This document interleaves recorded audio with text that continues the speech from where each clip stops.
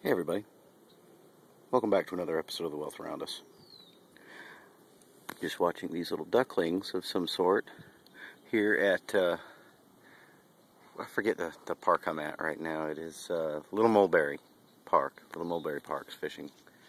But I can clearly see there's plenty. I've changed my strategy because of all the fry in the water, minnows and stuff like that. As you can see, this really is, they had a good idea to set this up, but I don't know how practical it is.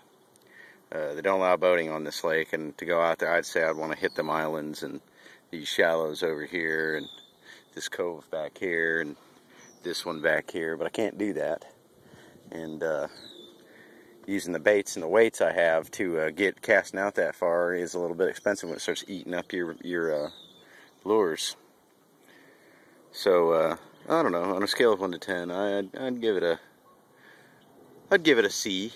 Yeah, I mean, it really, it's closer to me than the other one is, but fishing is just not as good here, and it's a lot smaller, and it's more restrictive. As you can see, they won't even let you go onto the beach to cast off, which is, as far as I'm concerned, I don't care what reasoning there is behind it. It's just senselessness.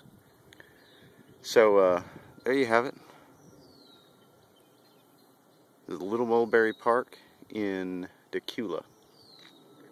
Thanks for watching.